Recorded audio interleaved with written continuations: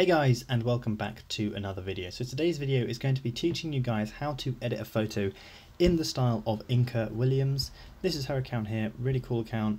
She's got millions of followers, 1.3 million.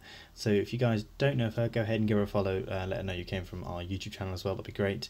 But what we're going to be doing is showing you guys how to get this retro film look that she's got in a lot of her photos. Now, for starters, it looks like she takes her photos on her phone and maybe edits in something like ViscoCam, but we're going to be obviously using Lightroom today to see if we can get a similar effect. So this is the one we're going to be basing it off here. So lots of grain, very retro and vintage. So before I start, guys, go ahead and check me out on Instagram, Matthew_GKB. That'd be great if you can go ahead and give me a follow as well.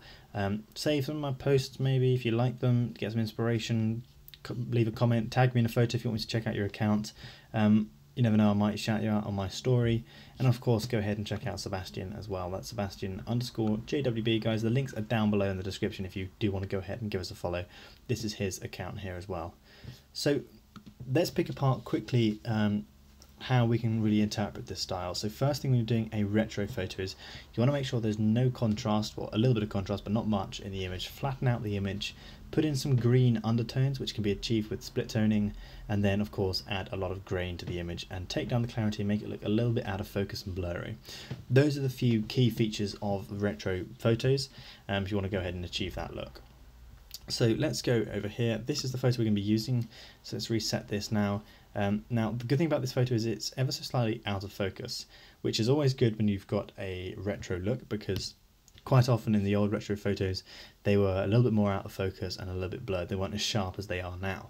So that's the look we're going to be trying to achieve. So first things first, I'm going to crop this to a 4:5 ratio. I think there's quite a lot of empty space either side of this model here, so let's just crop this in.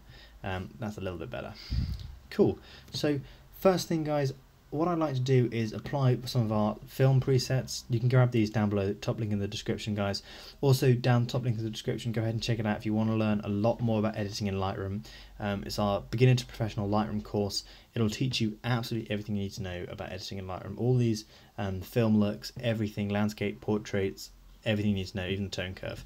So do go ahead and check that out down below in the description. But what I like to do is apply some of our presets, which you can also get down there in the description, just to kind of get an idea, a rough interpretation of the style. So you can see already we're very similar to INKA Williams style here. We've got that retro look. But for the sake of the video, guys, we're going to be starting off just doing it from scratch. We're not going to be using presets. So let's just put this back to a 4:5 aspect ratio and then start. So first thing I like to do is I like to take my tint down and the shadows up, the whites down, and the blacks up. So what this is going to do is this is really going to help soften the image, flatten out and decrease contrast as well with a slider.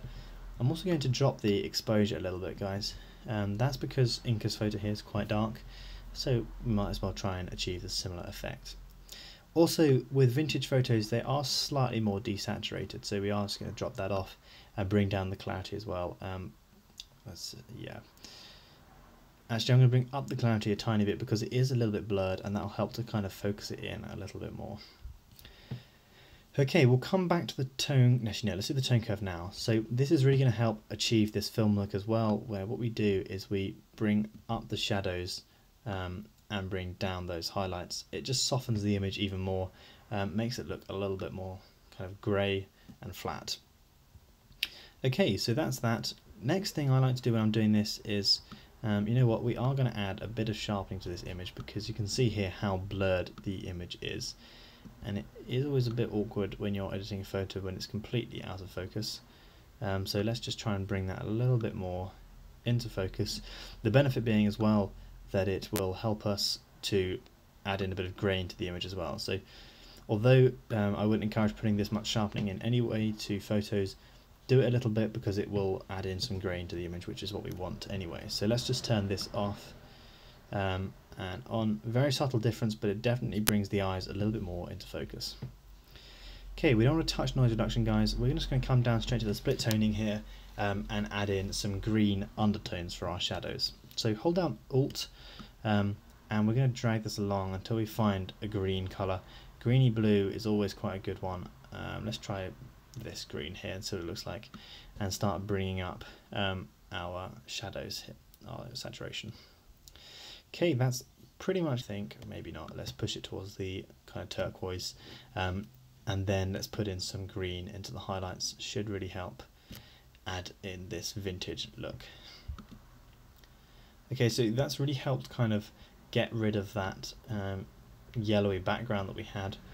That looks a lot better already. Let's come up to the HSL sliders now. So our orange slider, I think I'm going to bring it ever so slightly a touch to the right, just to add in a little bit more of that green tinge, maybe +1 or 2, really not that much.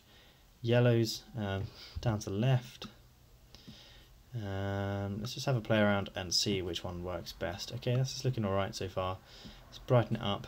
Let's do a before and after so you guys can see a comparison now. So this is the before, this is the after. So already there's a lot of difference has been made in the image. We've flattened the whole thing out. What's really going to make the difference though is coming down to our effects and adding in a bunch of grain. So let's do that now. Add in some grain to the image and try and get it on comparison to INKA's one. So INKA, you see, has got so much grain up here, quite big grain as well, and it seems very rough. So we're going to increase the size of our grain and make it maybe a little bit more rough. There we go, this is looking a lot better here. And then you can, if you want, add some dehaze to the image. It will really make it look very what we can do with the image, because this might actually really add in some and has been faded by. We've made it look very similar to this style here. We've got a very similar color background, skin tone. It's very similar to the wall and her skin tone, and we've got those the green undertones that we have down here in her t-shirt as well. So that's the end of the video, guys. Really hope you enjoyed it and learned a little bit more about editing film type photos or retro photos. It's really very easy, just a combination of decreasing the contrasts and adding in some grain and green essentially, and then you've pretty much got a film look. So there we go, guys. Thank you so much for watching, and do go ahead and check out that top link down below in the description if you do want to learn more about editing in Lightroom. And of course, don't forget to go ahead and check out myself on Instagram, and of course Sebastian and INKA as well. Give her a follow. Give me a follow. I'd love to see some of you guys over there. So thanks so much for watching, guys. I'll see you guys in the next video.